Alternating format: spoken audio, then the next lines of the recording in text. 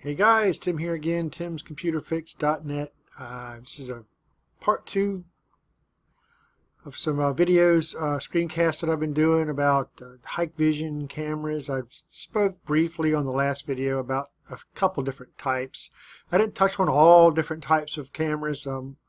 I can get into all that in another video, but I just kind of wanted to move along to the interface built into the HikVision NVRs, which is where we're at here. Again, we're on the live view page on a camera system that we have 4 cameras hooked up in. So I just kind of want to pick up where we left off from the last video. So this is your live view, of course, just like we talked about, and we have our different cameras here that we can kind of scroll through, and you can view all of your cameras that are hooked up to the NVR. So down here in the bottom right, we have some buttons that kind of help you do certain actions during the live view on your live view page. But what these buttons do here, you can start and stop all live views. So I click that one and all live views go away. If I click it again, all 4 cameras will light up. So that's a pretty good little feature there.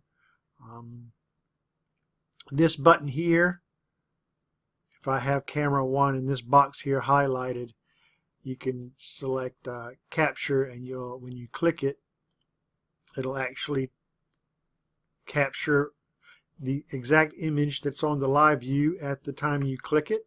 And then here also you have a start recording. And this will actually start all the recordings of the cameras that you have up here on your screen. Also, you have a magnifying glass button down here, and you can zoom in. Just draw a box and zoom, and it'll zoom right to it. Now this is where I was talking about 720p cameras versus 1080p cameras, because the zoom feature is pretty good, but the zoom feature is better with 1080p cameras because you have higher resolution.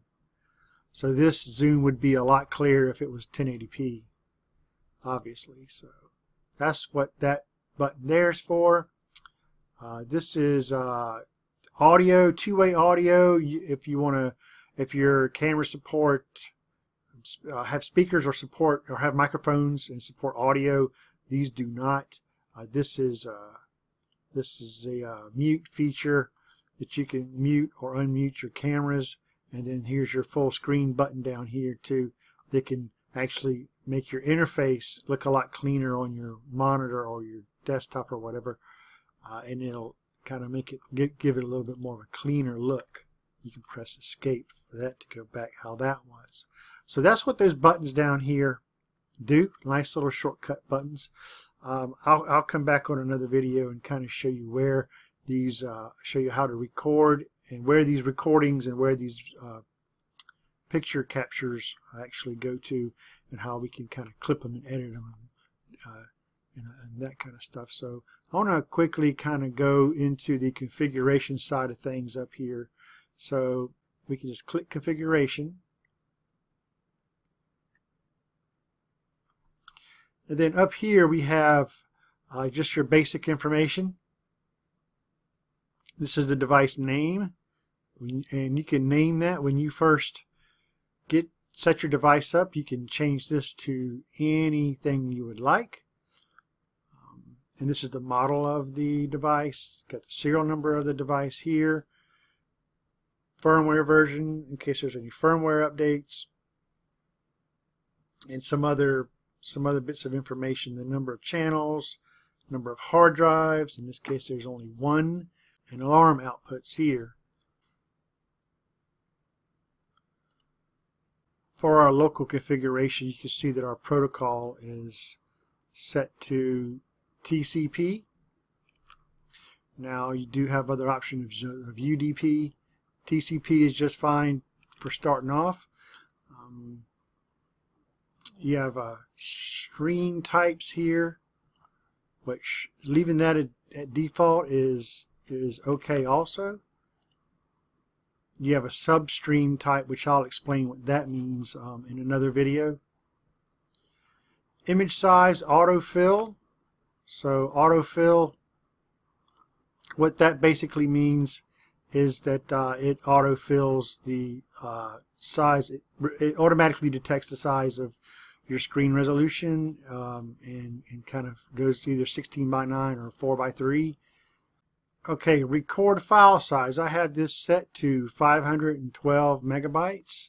So basically what that means is that whenever the file is recording, if it reaches 512 megabytes, it will automatically start a new file.